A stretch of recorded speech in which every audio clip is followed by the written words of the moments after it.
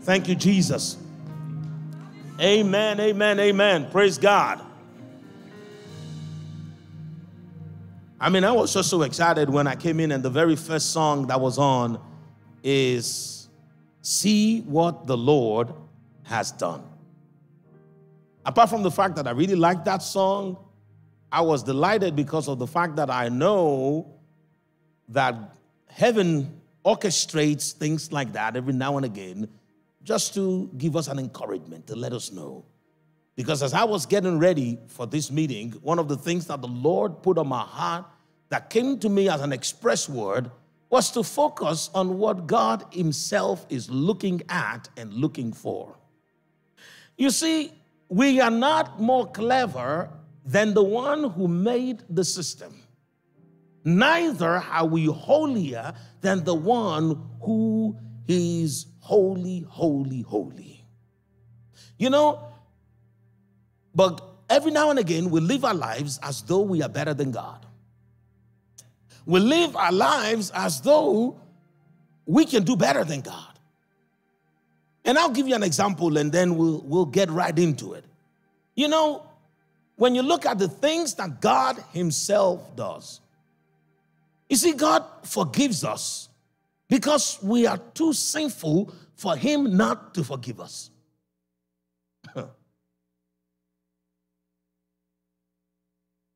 The Bible says God came to a conclusion very early on in the game. He says, my spirit will not continue to contend with man because he is indeed flesh, and the thoughts of his heart are evil continually. And so God chose to forgive. But we choose to keep grudge. I mean, you don't get it? God chooses to forgive because it's like, how much grudge do you want to hold? These people? It's better you choose to love than to hate. God has chosen such a position as an example unto us because he knew what he made. He knew the earth that he came to, the state that it was in, and the state that it will remain in until a new one comes to take its place. Do you not know, or have you not read in scripture wherein the Bible says that the eye of the Lord runs to and fro upon the earth, seeking for the man whose mind he stayed on him? But you are busy looking for people who are doing wrong so that you can judge them. And God is like, I'm not even looking for bad people. I'm looking for only the good ones. God is looking to find good in the midst of the chaos. Let me remind you, we live in a world that is the lowest realm of existence. Someone says, oh, what about Hades? Well, when Jesus died and he went down, deep down to hell, what did he do? He shut down the place. The Bible says he led captivity itself captive, and he set the captives free. And so, since that realm was shut down, we became the new bottom of existence. This realm that we're in is the lowest of the lows, and God is interested in this realm because he knows there is still good in here. Let us go to the book of Genesis. Oh, I like that scripture. Oh, yes. He says when he ascended on high, he led captivity captive. He shut down the Sheol that is beneath us. And someone says, if Jesus shut down Sheol, so what is this thing about the lake of fire? Sheol is not the lake of fire. The lake of fire is a different machine that has been prepared, and it sits at the edge of the universe. When Enoch saw the lake of fire, they told him, they said, of all men, you alone have come this close to the end of all things that are. Beyond the lake of fire, what you see is nothing. They showed him the edge of existence, and that was where the lake of fire was. And it is reserved for the stars that could not find it within themselves to comply with the word of God. The Bible says that the lake of fire is reserved for the deceiver and his false prophet and the beast, because there they will remain. Because they are eternal beings, they had to be put somewhere. And also in that lake of fire, Also in that place where the worms do not die, the souls of the unbelievers will be destroyed. That is the gospel. That is why it's called the good news. Not what we were told when we were growing up, that unbelievers they're going to be tortured forever. Ask the next person who tells you that where it is in the Bible. The Bible says, and Jesus himself speaking, he says, do not be afraid of the one that can destroy the body. He said, but be afraid of the one that can annihilate the soul and the body in hell. That lake of fire is for destroying souls that did not choose eternity. Jesus is eternity. He says, I am the way, the truth, and the life. Choose me so that you can live forever. So if you don't choose me, what happens? You don't live forever. You get destroyed. You get annihilated. You get removed. And that is what is even more of a good news and more of an incentive for people to be saved than to say that they're going to be punished. If you keep preaching punishment, you're breeding resentment when Jesus says to go and tell them of the good news. The good news is if you choose him, you have life eternal. Jesus says in John 3:16 that for God so loved the world that he gave his only begotten son, that whosoever believes will not perish, but have life eternal. The word perish means to perish. It may sound like punish, but it is not punish, it is perish. Perish means to cease to exist.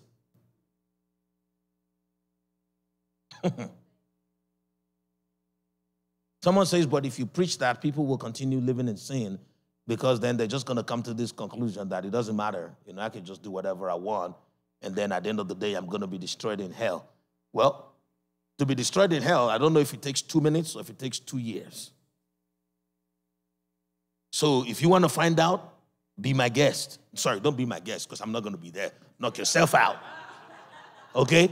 Knock yourself out. You understand what I mean? But one thing that I do know is you need, or we need, to promote eternal life. The incentive for choosing to believe in God should not be the fear of eternal damnation. It should be the joy of life with him everlasting.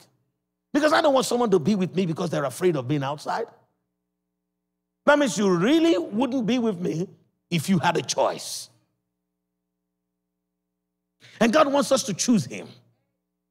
You understand what I mean? We need to choose him. The Bible says whosoever must come to God must believe that he is, and that he is a rewarder of those who seek him, not a punisher of those who reject him. You come to him with the intention of knowing that, or with the notion of knowing that he rewards those who seek him, not those who reject him. If our gospel has not been effective, it is not the fault of the unbeliever. It is the ignorance of the ones who are meant to be preaching the gospel. We need to repent from dead works. You know, even John the Baptist, who was not the nicest fellow, when he came, he wasn't preaching damnation. He was saying, repent, for the kingdom is at hand. He was telling them that the kingdom had come. And what is the kingdom? Righteousness, peace, and joy. He was telling them that you no longer have to break a sweat for your own righteousness because it will be by the blood of the Lamb. He was telling them that their righteousness would be a gift. He was telling them that their peace will be ordained by the hand of God and determined by the grace of Christ. He was telling them that the kingdom had come. He wasn't saying repent because the fire is burning brighter. And today we came in here and the band started to sing, see what the Lord has done. Let us go to the book of Genesis chapter 1. And we will read from verse 18. In fact, I'm going to read a couple of verses. Actually, let's first of all read verse 4. The Bible says in verse 4, for Ade's sake, I'm going to read from verse 1. Because I don't think Ade's ever heard me read Genesis chapter 1, verse 1. Yeah, because it doesn't happen that I would just go to 18. What about verse 1? 2, 3, and 4. Some of my favorites of all times. For anybody who's looking for a fun exercise, read Genesis chapter 1 and John chapter 1, and you will see how similar they are. 1 to 4 is almost the same. Verse 12 of John chapter 1 says, for as many as have received him, to them have we given the power to become the sons of God. When you read verse 12 of Genesis chapter 1, he says something very similar. The Bible says, and the earth brought forth grass and herb and yields seed according to its kind. So it's already been ordained for us to be brought forth according to the kind of the wheat, that grain of wheat that refused to remain alone. Jesus said, unless a grain of wheat falls to the ground and dies, it abides alone. Anyway, verse 4, actually verse 1, in the beginning, God created the heavens and the earth. The earth was without form and void, and darkness was on the face of the deep, and the Spirit of God was hovering over the face of the waters. Then God said, let there be light. And there was light. And God saw the light, that it was good, and God divided the light from the darkness. God saw the light was good before he separated the light from the darkness.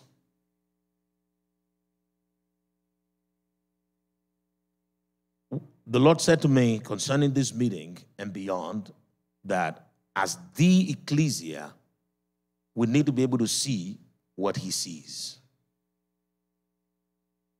And let me tell you one of the things that the Lord did with me as he was dealing with me today. He knew that a part of me was still resisting what he was presenting to me. The conversations were ongoing, the fellowship was sweet, but the surrender was not complete because God was showing me certain things about me, about others. And I was like, okay, I get it, but then at the same time, I'm not sure I get it. And then as soon as I came down from the car to flush open the door into the building, the Lord gave me help. I said with my mouth, let me see what you see. And the resistance just broke. You know, because sometimes we know what we suspect. And we are focused on seeing our suspicion confirmed. You know, when you think about somebody, you're suspecting that, I think that person is going to cheat me in this business. I just have that feeling. And every notion of yours now, every action of yours now becomes so focused on confirming your notion. You know, there are certain times when your spouse will do a thing and you will convince yourself they did it so that they can hurt your feelings. And then you'll be looking for every way of confirming that was why they did it. In fact, you start asking stupid questions. Did you really do that because? When the Bible says, think evil of no one. You see what I mean? We always think the worst of people. You understand what I mean? We always do, forgetting the fact that when God made the heavens and the earth, after he said, let there be light, light and darkness were existing together, and God chose to focus on the light, not on the darkness. You ask someone to come and help you move, and after 2 minutes, they sit down and they're scrolling on their phone. Their spirit is willing because the other people told you excuses. That other person said, oh, I'm sorry, I'm going to be out of town. But the reality of it is, can I tell you a story? One day we invited a couple to a meeting and they told us that they were going to be out of town, and God showed me where they were. And I said, but God, they're still here. He said, yes. But to them, because they have left Swanee and gone to Beaufort, they have left town. True story. Oh, yes. So when they said, oh, we're sorry, we're out of town, they convinced themselves they were not lying. Because they left one town and went to the other. But the Lord took me to the place where they were. And after a while, they posted a picture that they took. And the Lord said to me, can you see? I said, this was what I saw. He said, yeah, they took that picture the same day, but now they're just posting it. It's Lettergram. You understand what I mean? Yeah. Because the reality of it is that people who are not willing will find a way, because creativity is a gift that God gave to us by virtue of our makeup. He made us in his image and in his likeness. So when people are not willing to do stuff, they get creative. They make up all kinds of excuses. The same way the willing ones get creative and find a way to help even when their arms are weak. So that other fellow is one whose spirit is willing, because at least he or she came to help. They are willing, but the flesh is weak. Do you know that that person may not even know that they have gotten carried away and reverted back to their lazy self that just wants to keep scrolling? And all you have to do is just focus on the fact that they were willing enough to have left all to come to you, instead of saying, oh, if you didn't want to help, you should have stayed at home. Isn't that what we say to people like that? Instead of saying, well, I hope you're not tired already. Why don't you just put that phone aside for a minute and help me with this box? And when you say things like that, people are always like, oh yeah, that's what I should do. Because some people truly, and the reality of it is that even when we are shining the light, trying to help people, the flesh represents darkness, and it brings that darkness all the time. It is now left to you to choose whether to see the light or to see the darkness. There are times where my wife is willing and helping me do stuff, but the darkness of my yuck mouth will say things. My wife used to struggle with it. And she would say to me, do you not know that I'm doing this to help you and you're saying that? And I would say to her, I just needed to get it out. Yeah, someone who was trying to help me. You know, she may be trying to help me put things away. And I'm like, wow, your stacking skills need help. So you think that should go in there? And my wife would be like, you know what? Maybe you just need to come and do it yourself if you're going to keep running your mouth. But then after a while, she got to realize that, you know what? I just need to focus on the light. Because there is enough darkness to see in this fellow.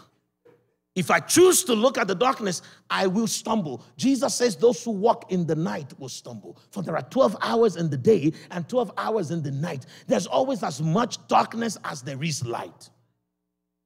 The choice is yours. What are you going to focus on? You want to focus on the darkness of the weakness of that person's flesh, or do you want to focus on the goodness of their heart by God? If we are going to move to this next level with the captain of our salvation, we need to repent from dead works and begin to see as he sees. There was darkness, but the Bible says, and God saw the light. If that was you and I right next to God while he was creating, we would tap his shoulder and say, God, what about the darkness? You're missing the darkness. He already saw the darkness. That was why he said, let there be light. And why would you focus on what you're trying to get rid of? Because what you focus on is what you magnify. If I want to take a picture of Anita right now, I'm not going to focus on the chair next to her, because then that's going to fill the entire screen. But that's what we do. We focus on the evil that God has already identified in people when he sent Jesus to die for them. He knew how much help we all need. Jesus says, for God so loved the world that he gave his only begotten son. He gave Jesus to us so that we can have some light to be seen. Let's go to verse 18. Verse 4 again, the Bible says, God saw that the light was good. Let's jump to verse 18 because of time and just to break away from tradition. Actually, let's start reading from verse 17. The Bible says, and God set them in the firmament of the heavens to give light on the earth. Verse 16 says, God made two great lights. Can we say that God made two great lights? The Bible did not say God made one light and then he made another rock to reflect that light. Did he run out of light? No, he didn't. He made two great lights. In the 50s, some people came out and told us that the moon is light, that it is plasma that disappeared from the face of the academia. Because how dare you be a professor in the academia and agree with scriptures? How dare you? But we are back. They can't get rid of us. You can try to eliminate us once again. We will keep coming back until we are done. Because we are of the light and we are inextinguishable. We cannot be done away with. Oh, yes. And that is the reason why every true witness of the truth is never afraid to die. Because like Paul said, for me to live is Christ, to die is gain. Because if they eliminate me before I am done, I gain an opportunity to show up again and say, hey, I'm back. Hasta la vista, my friends. They've eliminated a lot of people who try to tell us that the moon itself is light. But now, in fact, when the number of people saying it on TikTok grew, they wanted to shut TikTok down. Because the people saying it on Instagram, they found a way of blocking them much easier than the ones saying it on TikTok. So just so you know, the moon is not like that song that they used to sing at the church down the road, who made the moon reflect the sun. I don't even know that song because I deleted it from my memory. Because we used to sing that song while we were in worship, like, oh, the moon reflects the light of the sun. And God is like, next church, please. This ones aren't ready yet. They be singing NASA, not scripture. Anyway, the Bible says God made two great lights. The greater light to rule in the day. And for the people who are hearing this for the first time and your mind is getting stuck on it, let me just explain to you the physics behind what I've just said. You see, the light of the sun is a different color to the light of the moon, and you cannot change the color of light by reflection. It doesn't happen. That physics is not physicsing. You understand what I mean? That physics is not physicsing. You cannot change the color of light. You understand what I mean? No matter how powerful the mirror is, I cannot stand in front of it and start to look like Brad Pitt. I will still be as dark as I am, regardless of how bright the mirror is. You understand what I mean? Oh, yes. Oh, yes. Oh, yes. I know, me and Brad, we kind of look alike, just a different complexion. But that will remain so until Jesus comes. That complexion will be different because light reflected does not change the hue. The hue remains the same. And the other thing is when you reflect any energy source, it maintains its properties. So when you reflect a light source that is hot, it doesn't suddenly become cold because that heat also radiates with the transmission of light.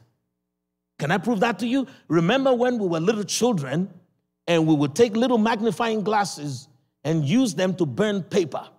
Because when you put it out in the sun at night, you concentrate that heat of the sun to a small area, and then it burns. So light reflected or condensed cannot change color, neither does it change the heat properties. In fact, if anything at all, you can only magnify it, you cannot diminish it. How come the light of the moon is cold? Do you know that at night, if you bring out a sheet of aluminum and you put it out at night, and part of it is in the shade of a tree, and the other part is in the light of the moon, the part that is in the light of the moon begins to cool down faster than the one that is in the shade of the tree. That is physics. And the forces that tell us otherwise, we know where they're from and we know who their father is. Jesus said to the Pharisees, you are of your father, the devil, the father of lies. You see, we're not afraid simply because this is not the first time that we're trying to open the eyes of the blind. And David says something. He says, I will not die, but live to declare your works. So when they kill the body, we haven't died because we're not done. We keep coming back. I'll be back. I am here to do the work of him who has sent me while it is day. And so two great lights to rule the day and the lesser light to rule the night, he made the stars also. God set them in the firmament of the heavens to give light on the earth. Now verse 18, and to rule over the day and over the night. Let me interest you in some more physics, since today sounds like a physics kind of day. You know, the Bible did not say that the sun, but the Bible says the sun rules in the day. To rule is not to be the one doing the work. You see, when you're ruling, you're not the worker. You're the commander, of the ones actually doing the work. And so when God says the sun should rule in the day, it makes sense to me because God already made the day before he made the sun. So the sun is not the reason why you have day and night. Because the Bible says the evening and the morning were the first day, and the sun was not even made until what? The fourth day? Because God already says, let there be light. So the sun is not what gives you light. God made light. The sun is just an energy field that has the ability to concentrate light. So it rules in the day because the moment it rises, light gathers around its influence. And that is why it's called a light bearer, not a light giver. There is only one that can give light, and he is called the Father of light. But you can be a light bearer. You can be one who brings light, but you're not the one giving it. You're not the source of it. You are just a commander of it because God gives you authority over light. If you want to experiment with what I'm telling you at home, find yourself a fluorescent tube. A tube, preferably a glass tube, that is filled with some kind of gas that is luminous, maybe like a neon gas. And then connect some electricity through it. And once you run electricity through a fluorescent tube that contains some neon or any kind of argon, I think, or whatever they call those gases, what happens is the gases receive more energy than they need, and so they begin to emit light as a result of being energized. So that is how you can produce light without the sun. We do that all the time, right? We have these fluorescent tubes and LED lamps, and they produce light just from gases. Now create an electromagnetic field around this fluorescent tube. Now, if you have neon, or if you take a typical fluorescent tube, what is the color of the light? It's usually white, because it's just pure light, it's white. Then when you take an electromagnetic field and you run it around it, the light then starts to become yellow. In fact, it begins by being orange around the closest part of it to the field, and then it becomes yellow, and then it becomes blue. Just like what you see when the sun is rising in the morning. You see that light going from orange to yellow, and then it becomes blue light, right? That is what is happening in the sky. You can experiment it on your desk because God made everything so that you can validate all of what he made. The Bible says from the visible elements of this world, we have an understanding of the invisible attributes of God and of eternity. Solomon says he gave us eyes that we may see, tongues that we may taste. Why? Because he wants us to be able to enjoy and validate the things that he created. And so if anybody says to you, just believe the math and the physics, tell them, that's not how it works. I have to be able to replicate it. If I can't replicate it, then it's not true.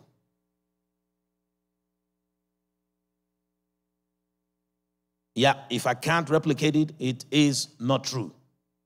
You know, because the last time the academia tried to perform an experiment to prove that the earth was spinning was in the late 1800s. And that was because they came to a conclusion that it is what the Bible says, it is set upon foundations that cannot be moved. But people just want you to believe what they say. Anyway, I'm like, no, but why can't we experiment to prove what you're saying?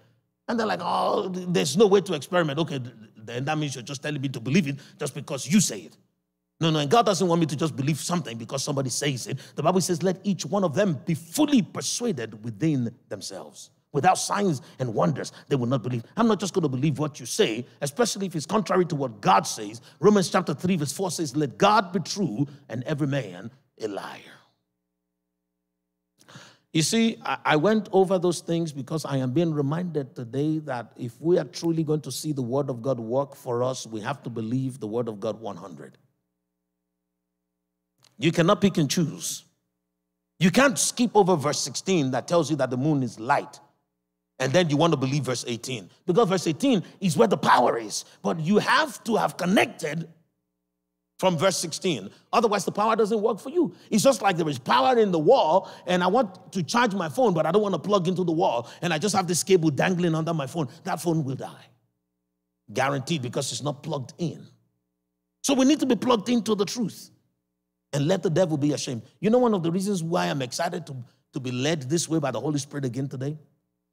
As I was driving here tonight, I remembered someone, or not even someone, a group of business people that I had partnered with who got rid of me in the partnership simply because I told them the truth about the cult that they are bowing down to, and they got rid of me.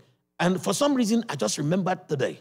And the way the thought came, it came as a way of reminding me of my loss.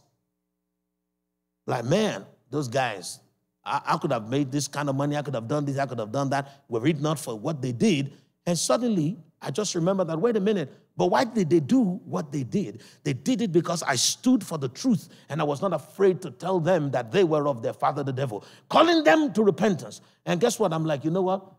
What does it profit a man if he gains the whole world and loses his own soul? You know what? They can kick me out of all their boardrooms. As long as they cannot kick me out of the kingdom, I am good.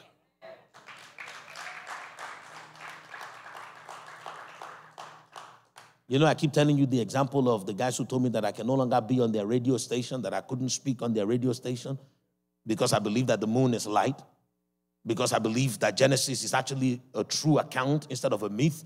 And the person who was telling me that was a pastor of about 6 or 7 churches in town. And he was telling me that I couldn't. And I'm like, but I have been called by God to preach Christ crucified. If I am going to preach the truth of the Word of God, I have to preach the truth of the Word of God unapologetically. And it was like, I have said what I have said. If that is your position, there's no room for you in here.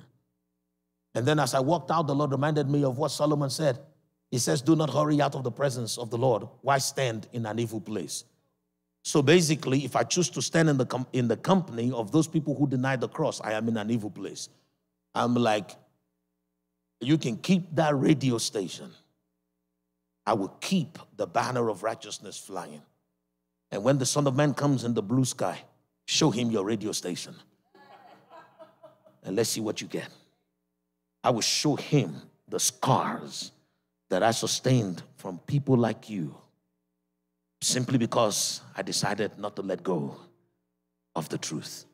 You see, if there's one thing that I am thankful to God for, is the grace that he has given to me to be unashamedly committed to the truth, even when it isn't popular. Simply because, hallelujah, I will be celebrated one day. And the celebration that I long for is a one-man celebration. The Lord Jesus, I just want him to celebrate me. I want him to say, come into the rest of your master, you good and faithful servant. That's all. It doesn't matter if the whole world celebrates you. If Jesus doesn't celebrate you, what is your gain? So be encouraged today that this unpopular truth of the Word of God will be that which you stay committed to. And I know that we're up against such opposition. But one thing that I do know is that as big as the opposition is, I am not a grasshopper in their sight. I am able to finish my assignment. The reason why many of us are quiet about the truth that we know is because we feel like we're grasshopper in their sights and that they will crush us. But have you forgotten that greater is he that is in you than he that is in the world? I have on several occasions dared principalities and powers simply because it's either I believe that I am in Christ or I'm not. The Bible says Christ is the head of principalities and powers. I have dared principalities and powers and said to them, hear me, O spirits of darkness, so that you may know where I stand. Simply because I am not afraid of what they might be able to withhold from me, because I already know that God did not withhold Jesus from me.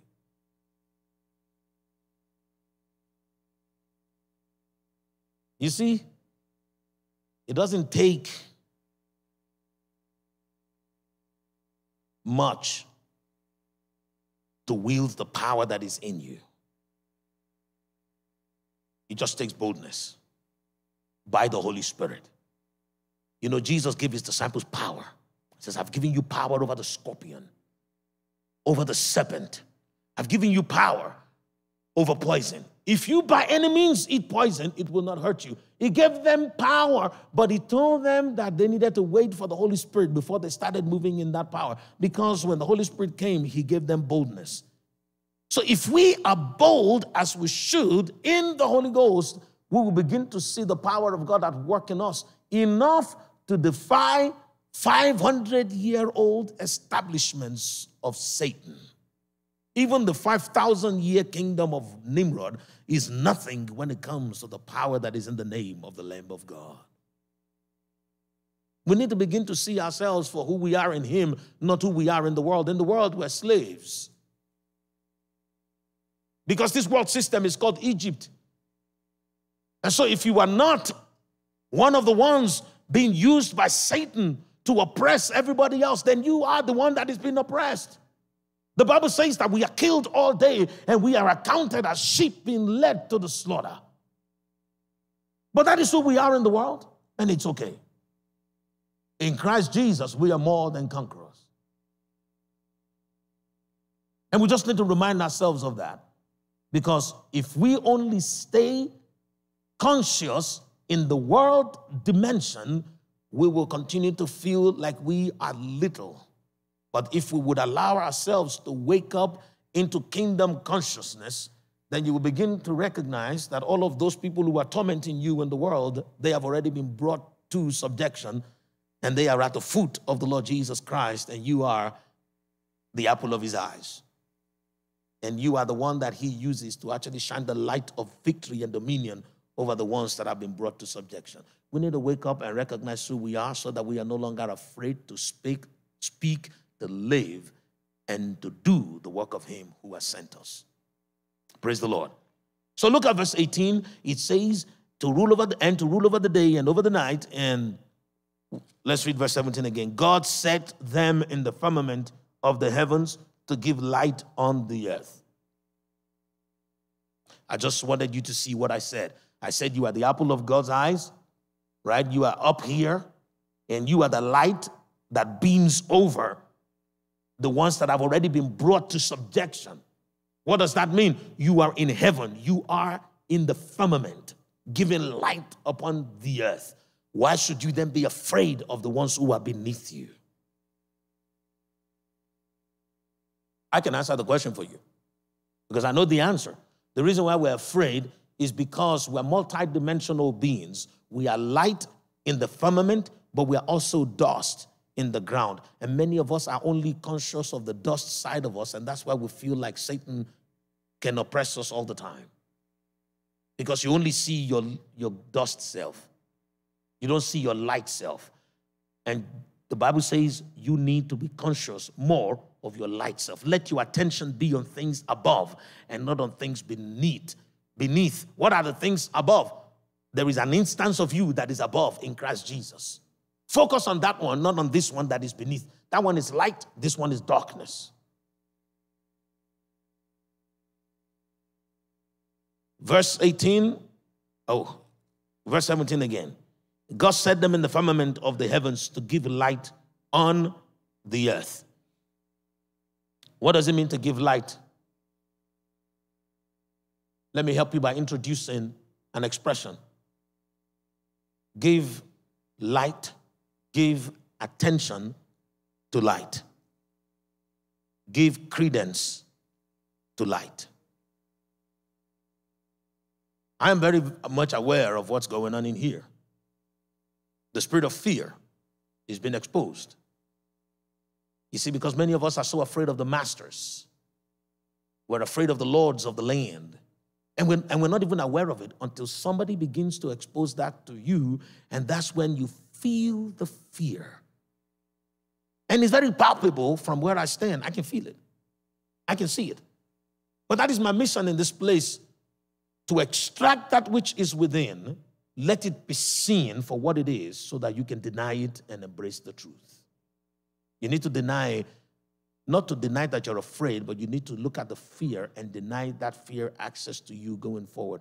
And say, you know what? It doesn't matter what anybody says anywhere else. As long as it's against the word of God, I deny them. I speak the truth. If they ask me to go home, I will not be the first.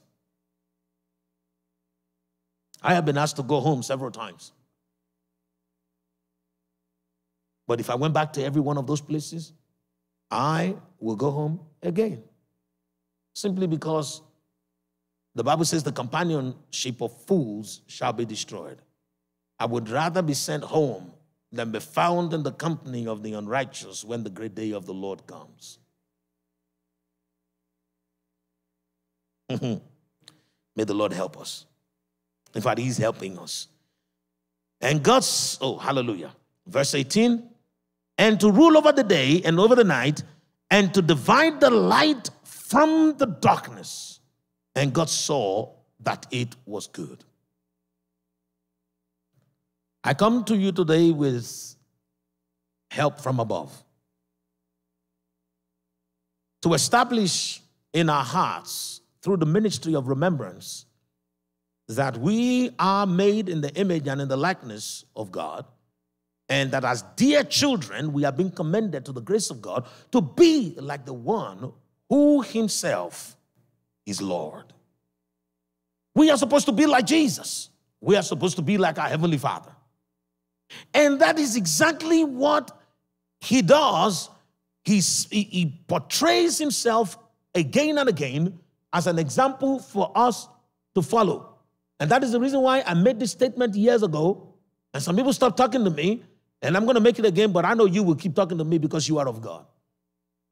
Oh yeah, because the Holy Spirit told me that when I'm making such statements, I need to include the ones that I don't want to exclude. Because I used to make those statements without including the ones that have to be in. And he asked me one day, he says, where did you learn that from? I was so ashamed, I nearly cried. He said, because look at Jesus, when he was excluding the son of perdition, he included the ones who will make it. He says, fathers, you see these ones, none of them shall be lost. He said, except for the son of perdition. But then I will see things that God is showing me that he wants to do through the hand of the angels of harvest who are separating, who have come to separate the tares from the wheat. And I will talk about the separation of the tares, but then I will not remember, or I did not know at the time because I was but a child, to expressly declare the inclusion of the wheat. Let me say this again. About 3 years ago, we began because the Lord told me that he was about to drive away the multitude. I was happy that I heard his voice as clearly as I did because I saw him. He was in this corner of the room. He walked this way and he says, I am here to drive away the multitude. I was like, this is the Lord. I was delighted. And suddenly he hit me. Oh my gosh, I like the multitude. Because someone in the multitude plays the keyboard in the way that I like. Someone in the multitude can design logos and knows how to put together campaigns online. I like the multitude because someone there has 5 loaves and 2 fish. Oh my God, I like the multitude. Because when the multitude is here, we shut everything down. I like the multitude. But the moment I got over myself, right? The moment I got over myself, you know, one of my pastor cousins from Nigeria, he saw the launch of Communion House. He saw the videos and those very first couple of meetings that we did. He was like, oh my God, how I wish I started like you. You guys started from here. And I was like, oh, we thank God for our lives. Hallelujah. Praise God. And God was like, indeed, see what I'm about to do. You know, I wanted to hold his hand. I wanted to say, well, don't drive away the multitude. He said, but they have come to buy and sell. He says, but my house needs to be a house of prayer. And the Lord brought out the whip. And, you know, it just so happens that the whip was also me. I was also the whip with which he drove away the multitude. And then I would come every now and again and make statements that the Holy Spirit already showed me the outcome of the statement. I will make it, but I wouldn't tell my wife what I know it means and what it will do. Because I wouldn't want to scare anybody. And so when something happens and they're like, oh, these people, this family said they're not coming again. I'm like, oh, maybe we need to give them a call. But in my heart, myself and the Holy Spirit were winking to each other like, yeah, that was what I said the last time. That's what's driving them away. But it's okay simply because I must work the work of him who has sent me. My dedication is to the one who sent me. You see, I am committed to the assignment. But I am not taking instructions from the ones that I've been sent to. You understand what I mean? Yeah. Because I serve you, but I don't work for you. I work for him, and he sent me to you. And you should be thankful that that is my understanding, because that guarantees that I would stay committed. Simply because even when you are not able to sustain me, he would sustain me. You know, because there are certain times wherein the patient cannot sustain the doctor. You understand what I mean? But then the doctor needs to be sustained to see the patient through that difficulty. So what do? I keep taking my instructions from the one who sent me. So one of those statements that I made, I'm about to make it again today, but I tell you, you will remain. And this is that statement. I said, God never asks us to do anything that himself hasn't done. And someone is like, oh, I'm being one of those pastors that just wants to sound like something that you can tweet. Now, I'm not saying that so that somebody can go tweet stuff. I don't care. You understand what I mean? By the grace of God, I'm saying it because that is what I am hearing. The Bible says a false witness is an abomination, but the one who hears speaks expressly. And you know what? I say it again today without any fear of compromise, because I know what I heard. And I know what you should be hearing. You see, every single thing that God has asked you to do, that he's asking you to do, himself has done it. When he says forgive, he has forgiven. When he says love, he first loved. The Bible says we love him for he first loved us. You understand what I mean? When God is saying, I have put you in a world that is the lowest realm, that is without form and void, that is full of darkness, where darkness doesn't just cover the land, but darkness covers the hearts of men. That is where I have situated you, but I have put you there not to look for more darkness, but to find light. God is like, I am here in heaven, and I am looking to and fro, seeking for good in people. And that's what I want you to do, not seeking for the fault in people. What you seek is what you find. And so God, in verse 4 of Genesis chapter 1, the Bible says, he saw that the light was good, and he separated the light from the darkness. God is calling you and I today to separate light from darkness, because you are that light in the firmament that God uses to shine the light upon the earth. And look at verse 18. It says, and you are meant to do what? To divide the light from the darkness. Heaven has come to earth, but most of us are unable to press into it because we cannot see it. There was a heaviness that came upon my heart, and I took it before the Lord. Because at first I was trying to shake it. I was trying to shake the heaviness. Day 1, day 2, day 3, it wasn't working. So after a while I was like, okay, sir, what is going on here? And God was like, man, you must have been having fun. I said, I wasn't having fun. He said, what took you so long? I gave it to you so you can bring it to me. And so I took it to him. I said, okay, there it is. So what is this heaviness about? And then it was like, you need to come and stand on this side and see what I see. When I stood on his side and I saw what he saw, I was like, you must be kidding me. He says, no. He said, I'm having a good time. You're the one worried. He who sits in the heavens, the Bible says, laughs. The heaviness came because God wanted me to see the reason why the church, the ecclesia, is not marching on. Because we're afraid of stumbling, because we are too obsessed with the darkness. He says, so now what do? You go back there and tell your brothers and sisters that I want them to see the light. I want them to focus on the light. Do you know how many marriages would make it if spouses can see the light and not the darkness? If my wife had focused on the darkness, she probably would not even have married me. But you chose to focus on the light because it is your mission as a believer to separate light from the darkness. And the way to separate light from the darkness is what God did, is to first of all see the light. A light that you do not see, you cannot enter. And what you do not enter, you do not possess. And what you do not possess, you don't control. Let me back up one step because you were not with me where I was on Saturday. On Saturday, the Lord took me to a place.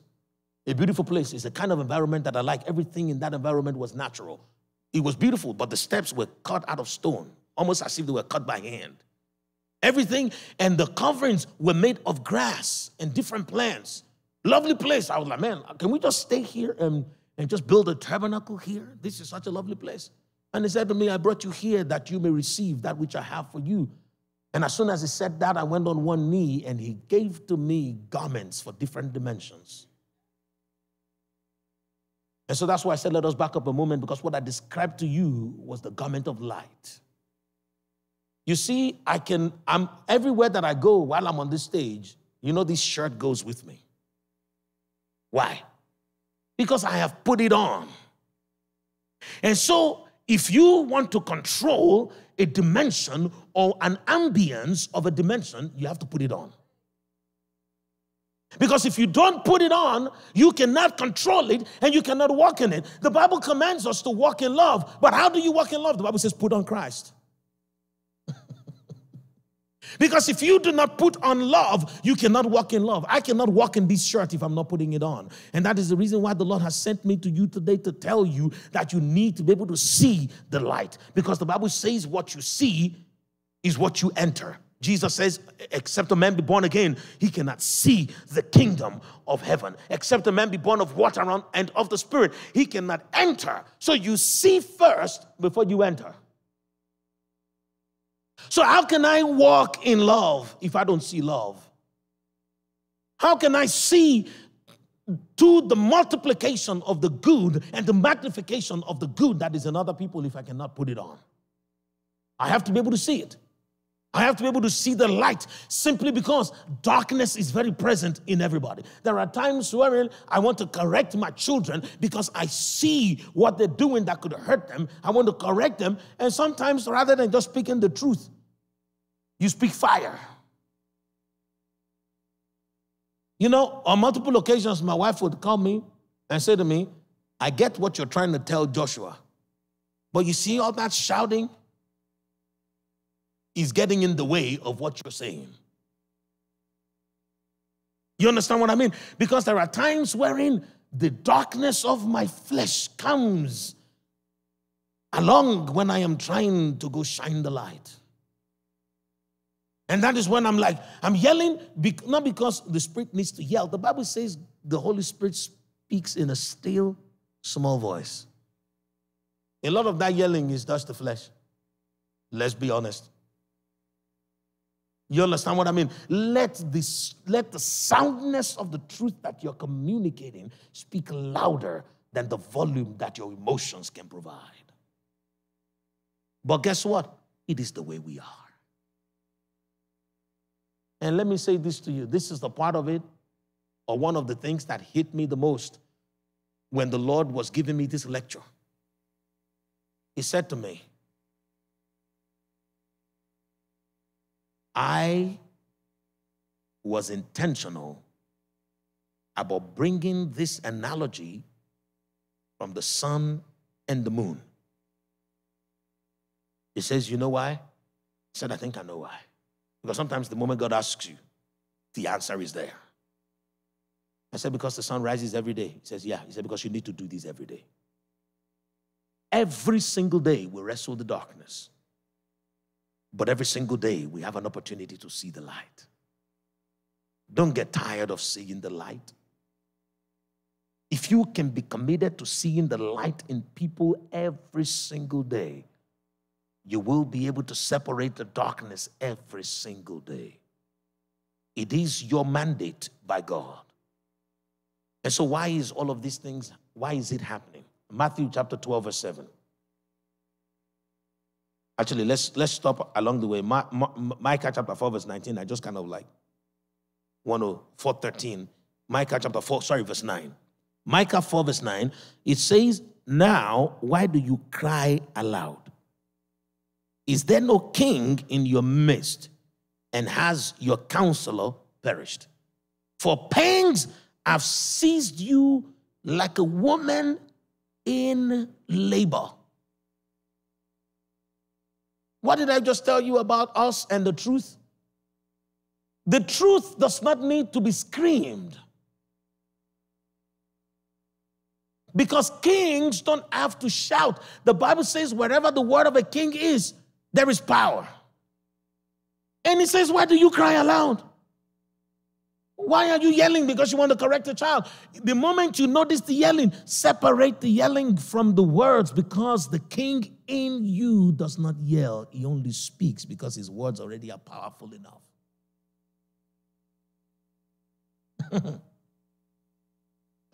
It's one of the strategies for separating light from darkness. The king is light. The light is king. And that was why the Bible says, if the light in you be darkness, how deep is that darkness? So what is supposed to be in you? Your king.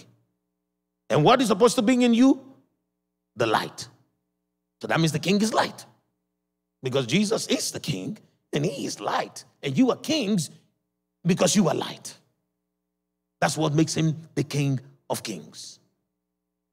Well, it doesn't make him the King of Kings. It makes you a king because he is already King of Kings. So that's why there's a place for you to be king. The Bible says, why do you cry aloud? Is there no king in your midst? Inside of you, do you not have a king? Has your counselor perished? Who is your counselor? The Holy Spirit. The word perish there means, have you been separated from life? Have you been separated from the ministry of the Holy Spirit who speaks in a still, small voice? Husbands, stop yelling at your wives. Wives, stop yelling at your husbands. Speak to them as royalty to royalty, the word of life. Let us learn to separate the darkness from the light. When you look at people and you observe them, find the light, because the moment you see darkness is indicative of the fact that light must be somewhere. Jesus said it's 50-50, 12 hours in the day, 12 hours in the night. You know what this is supposed to do? Anyway, I was going to Matthew chapter 12 verse 7, but I thought I'll show you a scripture about the grace of God and by the Holy Spirit to go with this notion of learning to demote you. The Bible says some of us, we cry over things as though we're in labor pains. Your emotions have to be put under check. I used to be a yeller. Like I told you the story before, and one day my wife yelled back at me. And I cried like a baby to my daddy. I went to my dad. No, I literally called my father. And I'm like, no, I'm done with this. I can't take this anymore. And my dad was like, what happened this time? I said, can you believe Rosemary? She's yelling at me. And my father was like, maybe, just maybe she learned from you. When he said that, I was so humbled, I couldn't even accept that I was humbled. I still yelled a little bit. It was after I got off the phone and I read his text message like 14 times before I started to calm down. You see, because kind begets kind. The Bible says whoever sows the wind will reap the whirlwind. Many of us complain about the way that our spouses behave, whereas you started it. You are reaping what you sowed. It's the hard truth. Tonight is for, there's not a lot of clapping tonight, and it's okay. Yeah, praise the Lord. People were clapping initially until I said I was kicked out of certain places. And they were like, we don't want to be kicked out of our jobs. That's all you. So we're just going to be keeping it to John 3:16, thank you. And nobody talking about no lights shining in the sky. You understand what I mean? But at the end of the day, someone's got to do it. So I take one for the team. Or maybe I've taken two already, actually. So the Bible says, for pangs have seized you like a woman in labor. Do you know that the Yoruba people have an expression that the ones who have given birth to children are still awaiting gifts, and now you're giving birth to anger? What do you get? You're way back in the line. And what happens is they have this understanding that the way some people are so committed to delivering and expressing their frustration and anger is the way a woman is committed to giving birth to that child. And they're like, there is more things that you can give birth to rather than emotions that are negative.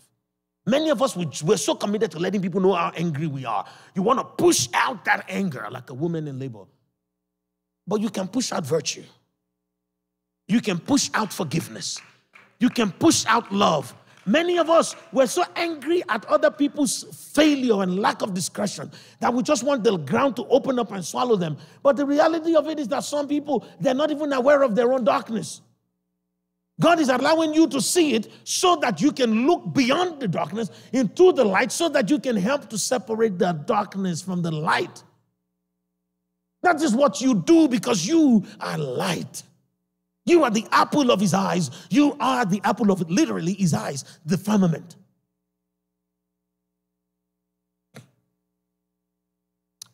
Holy Ghost. When I said his eyes, the firmament, I saw tears. And he says the eyes are truly the firmament, separating the waters from the waters. Let him who has an ear hear what has just been said. Matthew chapter 12, verse 7. And we're going to land this plane. But I'm so happy today because I think the clock stopped. Because I feel like I've been able to say quite a bit today and it's still just 8:08 Central.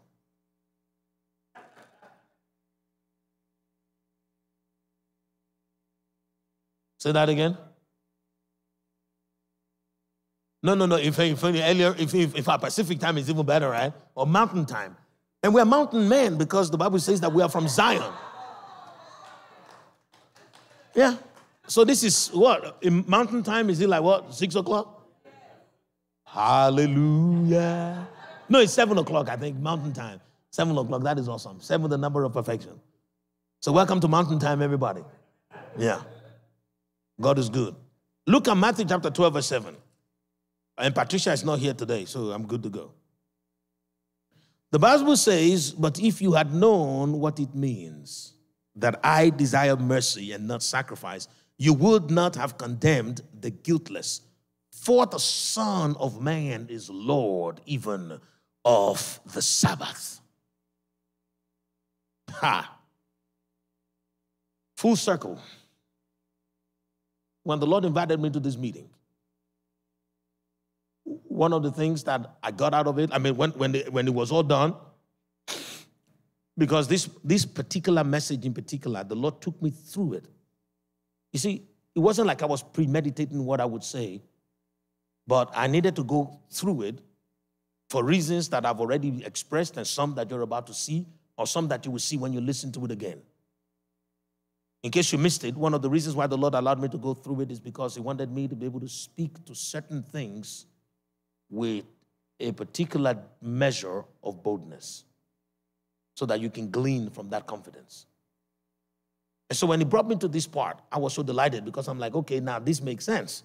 Because when he said to me, come and stand next to me, and he showed me what he saw, he said, you see, you're the only one that is getting agitated.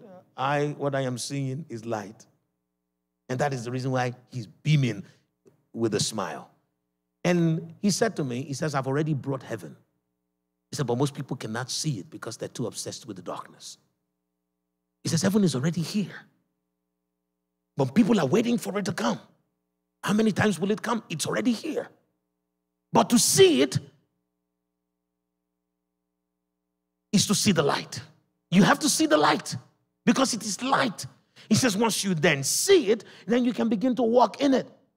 The body of Christ is not in as desperate a situation as we think it is. But the reason why we think it is because we're looking at people and we keep seeing their shortcomings and their failures. We keep seeing the darkness in them instead of seeing the light. And that is the reason why we cannot be at rest. And the Lord is saying to us, if you will move with me in these last days, especially as it begins to rain, because we have come to the days of Noah once again. And the Lord says to me, if you will be with me, then you have to be with me. What does it mean to be with the Lord? Jesus says, let us go to the other side. And after he said that, he went to sleep. In the midst of the storm, He was sleeping. Where were the disciples? The disciples were not with Jesus, even though Jesus was with them. So don't get it twisted. God doesn't leave you. He says, I will never leave you nor forsake you. But you can leave him. And how does that work? God is with you, never leaves you nor forsakes you. But you can leave him, but every time you leave him, you're only separating your consciousness from life unto death. But your instance of existence, which is your spirit, never leaves God. So basically, you create an alter ego that embodies your consciousness, and that is how darkness is able to punish you. You worry even though you're in the midst of plenty. You're afraid even though you are under his wings. Because the you that is with him is your spirit, and it never leaves. You can allow your consciousness to enjoy that peace as well. So Jesus was with the disciples on the boat, but they were not with him. They were on the deck. Why were they on the deck? They wanted to keep observing what was going on. They were walking by sight instead of walking by faith. The ones who walk by faith, they lay next to the king of their heart in the stern of the boat. The ones who walk by sight are worrying, and that is the reason why they saw the storm. You see things that are supposed to be invisible. Because fear is false evidences appearing real. Jesus said, let us go to the other side, but they were not with him. What was he doing? What's the technical term for what Jesus was doing? Does anybody know? It's a 4-letter word. He was at rest. That is the technical term for what he was doing. He was at rest. So to be with God, especially in these last days, where are you supposed to be? At rest, because he says that as it was in the days of Noah, so shall it be in the days of the Son of Man. And what is the meaning of Noah? Noah means the Lord's rest. So if you are going to be with the Lord and see what he sees, if you are going to see heaven before the end comes, and if you are going to be able to embody the light and be in control of the light, being able to take the light with you everywhere you go to because you have embodied the light, you have to be at rest. And you cannot be at rest when you're frustrated at every little thing every little person does. You can only be at rest when you see what God is doing through them. Because that's what allows you to forgive them and begin to minister healing to them. And look at what the Bible says here. The Bible says that if you have known what it means, that I desire mercy, not sacrifice, you will not have condemned the guiltless. So rather than condemning the guiltless, the Bible says focus on the light and show mercy. Focus on mercy. Focus on light. Focus on mercy. Focus on light. Don't focus on judgment and condemnation, which is darkness. Focus on light. The Bible says when you do those things, what does it say in verse 8? For the Son of Man is the Lord of your rest. That is how you come to be with the Lord of rest himself. God wants to give you rest in this season. You know what? Because if you do not have his rest, you'll be swept away. If you do not have his rest, you cannot receive, because God brings his blessings only to those who are at peace, who are still. When people were hungry at Jesus' conference, they were moving back and forth. Everybody was looking for food. Jesus told his disciples, tell them to sit down. Every single one of them. Because if they're not sitting down, nobody gets any food. Nobody pacing around got a sandwich on the day. Go and read your Bible. The Bible says the first thing that Jesus did was he caused his disciples to sit them in 50s. And the reason why it's 50, did I tell you that before? I must have told you, because 50 is the product of 5 and 10. 10 is the number of tests. 5 is the number of grace. When we are being tested, will you choose grace or will you choose condemnation? God wants you to be at rest. To be at rest is to recognize that you're being tested. And when you're being tested, you show grace. Let me not use my voice as an example, because I'm always kind of like the bad guy. Yeah, because I was going to say, when God is testing me with my wife, and I couldn't think of anything. So let me use me as an example.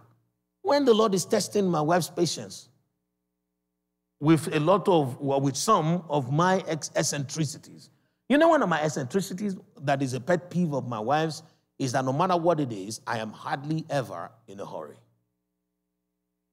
You probably don't know that about me. You can set off a fire alarm. You could say there is fire on the mountain, and that will be as calm as a cucumber. You know that expression? Is it calm as a cucumber? It's cool. Yeah, cool and calm. Thank you, Alan. Your wife is not here, but you're still being a teacher. I can see your works. I will be as cool and as calm as a cucumber. And everyone is like, oh, don't you see the time? I'm like, no, I see the Lord. And when my wife is getting tested, you know what? Initially, she used to go to judgment. She used to then say things like, oh, you make us late all the time, this and that, this and that. But after a while, she has learned to go to grace. So she'll come and say, so what else do you need? Do you need me to help you button that shirt? So I can help you choose which one of these shoes they're the same, but I'm going to help you choose. Why don't you put on the left one first and then the right one? You see, because that is how we get to be at peace when we choose grace when we are being tested. Every single one of us is being tested, and God is using our brothers and sisters, the ones who are closest to us, to test us. The Bible says a man's enemies are those of his household. And that is the reason why you look at us in the body of Christ, and we have been hurting each other since Jesus went to Calvary. But it's okay, because God knows that nothing will juice grace out of you as much as when you are being tested. So what do? Go to rest. Rest in him, because he is the Lord of the Sabbath. We're going to do just one more thing before we break bread. And the word is to be assertive. We need to be very what? Assertive. Because the danger to this assignment and commission is what appears to be the gray areas between the light and the dark. There isn't, but there is an appearance. And then, if you are not being assertive and you do not choose to give credence to the light, Satan will get you stuck in the gray area, and you will find every justification to choose punishment instead of mercy. So how do you do that? Let me tell you 4 things. Thing number 1 is this. The Bible says, Christ in you, the hope of glory. Whenever you encounter anyone in the body of Christ, first of all, believe that they are saved, and believe that they are of God and reborn according to the similitude of Christ, because the Bible says, whosoever is born of God is of God and does not sin. So the first thing you do when you encounter a challenge, when someone else is involved, a believer, what you do is, first of all, find Christ in them. Open the journals of your mind and find Christ in them. Find that one time that they said something that was life. Find that one time that they did something that was faithful. Find it. Because if you're not intent on finding it, you will conclude that it does not exist. That is thing number 1. You need to find the light in them. And then you need to say something good. The Bible says God saw the light, and he saw that it was good. In verse 4, you don't see it explicitly, but when you look at when God was done with creation, what did the Bible say? The Bible says, and God saw all of the work of his hand, all of the work that he had done, all. I want you to remember the word all. He saw all that he had done, and he says, it is good. And I'm like, but the Bible says that the serpent was in the garden. So when God saw all that he did, and he said that it was good, that includes the mosquito. That includes everything that you wish would disappear. It includes spiders. My wife said, yes, it includes spiders. My brother nearly got bitten by a spider 2 days ago on site. He was on site on one of our sites in Nigeria, and the spider was about the size of my palm. Yeah, I said that spider was from Jericho. Not a spider, a scorpion, rather. Sorry, a scorpion. Massive scorpion. But guess what? The Lord revealed it before it was able to perform its mission. What was I saying about that again? The scorpion was there. The serpent was there. Because, you know, the serpent did not come into the garden to tempt Eve. You know, the Bible says that the serpent was already in the garden, and it was the most cunning of all of God's creation. So the serpent was not an accident. It was God's creation. It was serving its purpose. Okay? So don't be obsessing over Satan and be obsessing over bad people. They're serving a purpose. Obsess over the light. So what do? See the light and say something. The Bible says God said that it was good. So you need to say something good about your brother, about your sister. Say something good about that situation. Because if you don't, something evil will come out of your mouth. Why? The Bible says out of the abundance of the heart, the mouth speaks. So your heart is constantly absorbing by diffusion all of what's around you, or by osmosis rather. Your heart is constantly absorbing. So if you don't get ahead of it by being assertive and seeing, recognizing the light and speaking to the light, guess what happens? The darkness will come out of you and you're going to say, I'm tired of this already. This is not working. I hate this. Where's that coming from? The overflow of your heart. So how do you get ahead of that? By stepping forward and telling your heart, we choose light today. And number 3 thing is what I said already. Be ready to do it again tomorrow. Because some of us, we forgive people one day, and when they come back the next day, you're like, I can't keep encouraging this foolishness. If I don't put my foot down today, they're going to keep doing it. But what side are you putting that foot? In the dark or in the light? Put that foot in the light, and you watch the darkness get separated and put in its place until the end. Just like God did. The Bible says the light he called day and the darkness he called night. Capital N. And Jesus says that night is coming, but it's not here now. Because when the Father separated it, he separated it so far away. But you and I have to do it every day. So what do? Be ready to do it again. And thing number 4, to ensure that you are constantly separating the light from the darkness.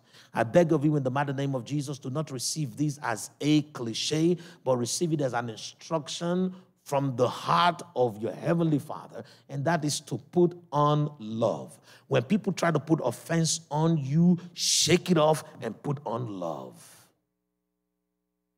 Because if you are not robed in love, you will move around and soil everywhere with offense.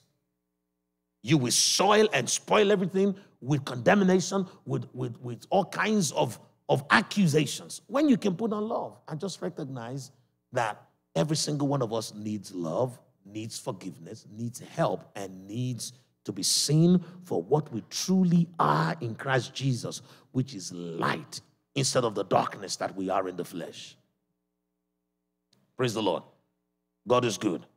And when all of this is done, the will of the Father will be done on earth, which is the Father will be standing with all of his children, standing on his side, seeing from his perspective what he sees, and that is only then would we be ready as an army of saints to plunge into the darkness and drive it into outer oblivion forever. You know, the Bible says that he's coming with tens of thousands of his saints. That is the picture.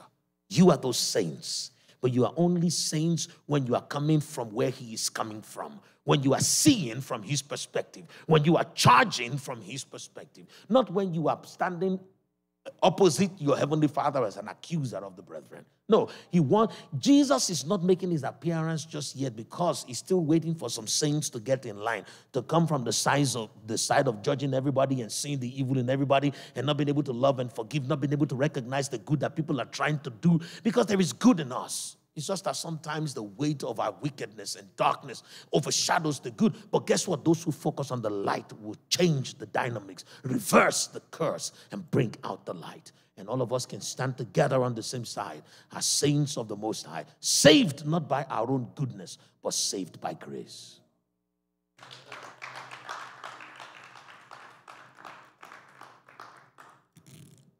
Very good. I remember Jeremiah 11:13. And then we're going to break bread with that verse of scripture. Jeremiah chapter 11, verse 13. I want you to say to yourself, my emotions will not pressure me into delivering negative babies. I am not under the pressure to give birth to judgment. But I choose to be on the side of the King that is inside of me. The light, the love, the faithfulness, the joy. Micah chapter 4, verse 9. Now Jeremiah chapter 11, verse 13, very real quick. Read it with an open heart. You see, because, anyway, let's just read it. The Bible says, for according to the number of your cities, Jeremiah chapter 11, verse 13. 11, verse 19. Yeah, but let's read verse 13 since we started. The Bible says, for according to the number of your cities were your gods, O Judah, and according to the number of your streets, of the streets of Jerusalem, you have set up altars to that shameful thing, altars to burn incense to Baal. Now, let's read verse 19. But I was like a docile lamb brought to the slaughter, and I did not know what they had devised. I did not know that they had devised schemes against me, saying, let us destroy the tree with its fruit, and let us cut him off from the land of the living, that his name may be remembered no more. They want to cut down the tree and its fruits. They don't want his name to be remembered anymore. Jesus said, as they did to me, so shall they do to you. So at the beginning or somewhere along the line, I told you, I said, look, I know the feeling in the room of fear, because the reality of it is that these people, they see us. And when I say these people, I'm talking about the agents that Satan is using to make this life miserable, to make this realm continually bow to darkness. He is using them to enslave us, to keep us from truly living as the light that we are. And the Bible says that we are led as sheep to the slaughter all day. But look at what we are supposed to see here is that we are being led to the slaughter, not because of us, but because of the vine. Jesus says, I'm the vine, you are the branches. And it is the glory of God that the name of the anointed one and his anointing be praised all through the land. The entire earth is supposed to shout, Hosanna, Hosanna in the highest. But the darkness wants to eradicate the name of Jesus. And that is the reason why they're coming after us. But guess what? Knowing this allows for us to be confident that at the end of the day, I'm not the one they're looking for. It is Jesus. Let me explain that for a quick minute, and then we're going to break bread, because it is very important to God for your heart to be at peace. When Judas betrayed Jesus with a kiss, the moment he agreed, the Bible says a regiment of the army of the temple was given to him to go and bring Jesus. But when Peter saw the army, he became afraid. He thought that was his battle to fight. He drew the sword and he chopped off the ear of one of the soldiers. What is the implication of what he did? Many of us, because we take these things personal, we think the darkness is after us. We chop off the ear of the same people we're supposed to preach the gospel to. And that is the reason why they cannot hear us, because our emotions have gone ahead of our message. We get agitated because Josephine came and she didn't say hello to you. The reason why Satan is magnifying that to you is because Satan wants you to think that everything is against you. Satan and the darkness don't care a thing about you. They are coming for Jesus. They are coming for the fruit because they want to stop the tree. You just read it. We are being slaughtered because we are seen as the fruits of him who is called the vine. So that they can eliminate his name from the earth. His name is peace. Satan wants to eliminate peace from the earth. So stop taking things personal. They are not coming for you. They are coming for Jesus. And Jesus is very able to handle himself. So what do? Hold your peace. Be at rest. Do you know the moment you recognize that, it's difficult for people to annoy you? Because when they are coming, you're like, okay, they're coming for Jesus. They want to try the Jesus that is in me. It's okay. The Jesus in me is the king, and he can handle the storm. So rather than me getting ferocious like an animal, reacting out of emotions like an unbeliever, guess what I do? I'm at peace. And I'm like, wow, praise God. God is good. And then I wait for Jesus to respond. And if we can always wait for Jesus to respond, there will be peace. Because when he responded to the storm, what did he say? He didn't say, storm, how dare you threaten my disciples? Look at Peter, he's peed on himself just because you were. Jesus did not accuse the storm for not having discretion. Jesus is not saying, did you not know that I was the one who told them we're going to the other side? How dare you come? No, Jesus just said to the storm, peace. And the Bible says a soft answer turns away turbulence, turns away wrath. And so even the storm was like, okay, you're not going to make trouble. Jesus was like, no, I make peace. Be peacemakers, and you shall see God. Let us receive the Lord's body and his blood in remembrance of him. And today I just want you to say, Lord, I choose to remember to let you have your way. I choose to remember that you are the vine and I'm just one of your branches. I choose to remember that the darkness is coming for you. And so I choose not to take it personal, but to surrender to you and to let you speak through me, to let you handle the situation. I choose to remember that you are the king of my heart. I choose to remember that there is a king in the midst of us. I choose to remember. You may eat of the Lord's body and drink of his blood in Jesus' name.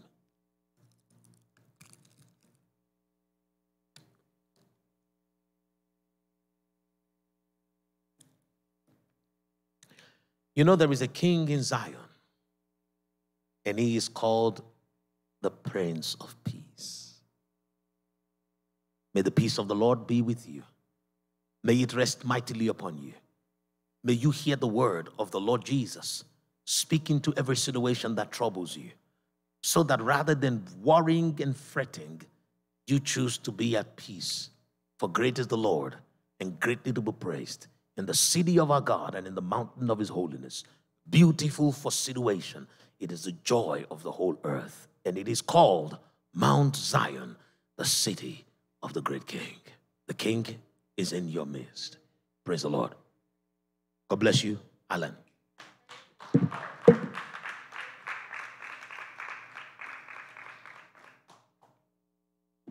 Let's celebrate the Lord again for this night. Hallelujah. We're going to go ahead and press in our giving. Amen. God is good.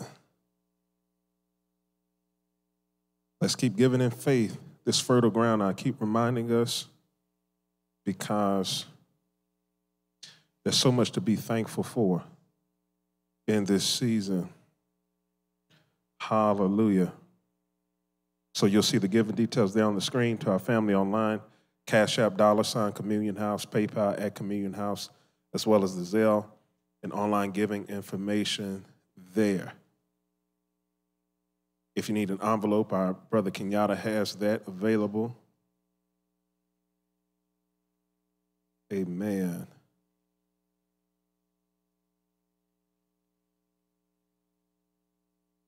God is good. So with our offerings prepared, we'll go ahead and lift that up.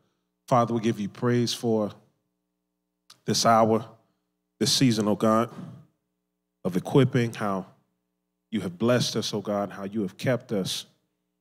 Lord, we thank you for the divine enablement that we have received, oh God, on tonight to see the light, to separate light from darkness, oh God, to see the good that can only come from you, oh God, that we may be effective in what you have called us to do, being the light in those that you have called to our circle of influence. Lord, let these offerings unto you, this seed that you have granted unto us, oh God, for truly seed comes from you. You give it to the sower. Let it be found pleasing unto you, and let it be multiplied in this house. Oh God, as we continue to sow under obedience, under your instruction, oh God, knowing that it is you and you alone that brings increase. Let us be rejuvenated in that tonight. We declare that all glory belongs to you. And we all said, amen. Hallelujah. Let's celebrate the name of the Lord. God is good. What a night tonight. Another message we need to tap into several times. Let it get deep down. Again, we'll be praying tomorrow night, 9 p.m. Instagram Live. Please tap into that. We have the Zoom link as well. And men, we have shared this a couple times in the chat. Don't forget conference, not this Saturday, but next Saturday. If you don't have the details for that just yet, I can give that to you personally tonight. Just come find me, all righty? Everyone have a blessed night.